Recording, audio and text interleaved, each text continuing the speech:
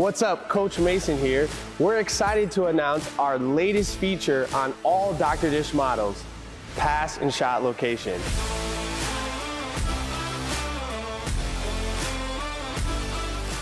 This new feature will give you the ultimate ability to customize your drills by selecting pass, shot, or dribble at each location. This will truly enhance your training experience. Let's check it out. First, let's take a look at our catch and shoot option.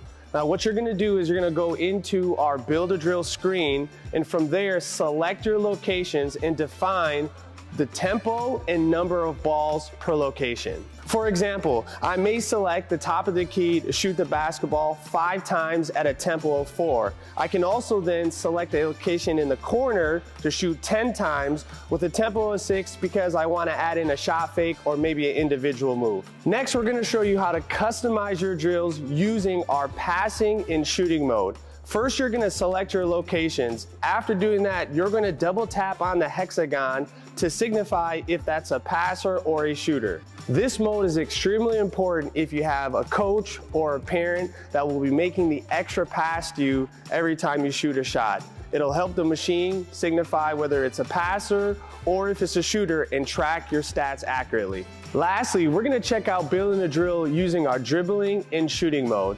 First, you'll select the location in which you're dribbling from. You'll tap that location again to indicate if you're dribbling the basketball. From there, you'll select multiple locations in which you want to shoot from. You'll then select your tempo and be off shooting the basketball.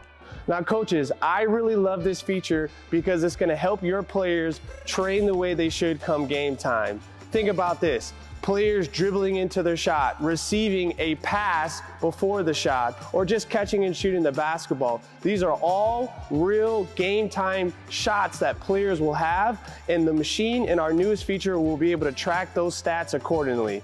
This is gonna take your players and your training to the next level. And like I always say, make sure to train hard, train smart, and train with a purpose. Let's get it, baby.